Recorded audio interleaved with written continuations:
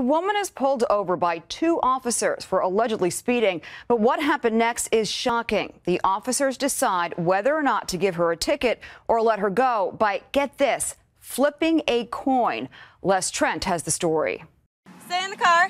A young woman is pulled over for speeding and has no idea what is about to happen to her. And you know how fast you were just going, ma'am? I'm so sorry, I'm late for work. 24-year-old hairdresser Sarah Webb doesn't deny she was speeding.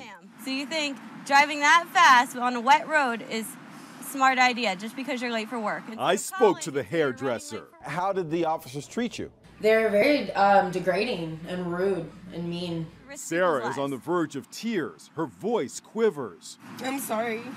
That's when the Roswell, Georgia police officer returns to the patrol car. She and her partner consider what to do. Take the motorist in on a reckless driving charge or let her go with just a ticket. What do you think? What happens next is shocking. The officers open a coin toss app like this. The driver's fate is to be decided by heads or tails. A head or tail. Okay.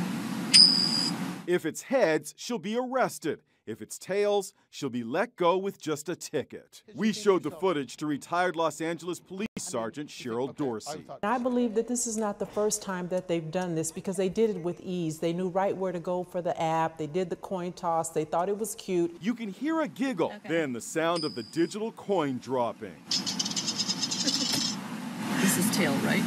Yeah, so relief. Even though the coin lands on tails, they decided to take her into custody anyway. The hairdresser is told to get out of her car. She's put in handcuffs. Why am I doing this? She's in tears.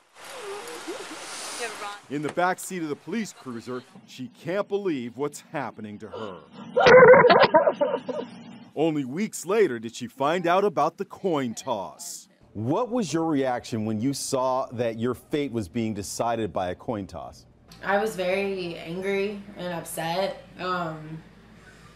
It just hurt to know that, you know, these people are supposed to be looking out for you, and it was a game to them.